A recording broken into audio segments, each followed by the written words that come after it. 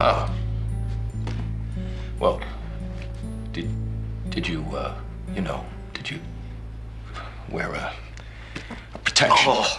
Oh my God, yes. Oh my God, yes. I don't believe you just asked me that. Well, I'm sorry, but I had to. It's so good that you did. If you're gonna have sex, you gotta be responsible. Yes, responsible and awkward. Whoa! Well, that's to be expected. It is? Yeah. See, that's what I thought. Hey, listen, you were lucky to be able to hang in there after all that foreplay. For what now? Foreplay? Oh, yeah. Massaging, or, nibbling the neck. Look, here's the point. Just because you're ready to go, it doesn't mean she is. I'm always ready to go. Oh, you're my son. We Cohens are very sexual beings. Oh, my God. Virile. Get used to it. It's disgusting.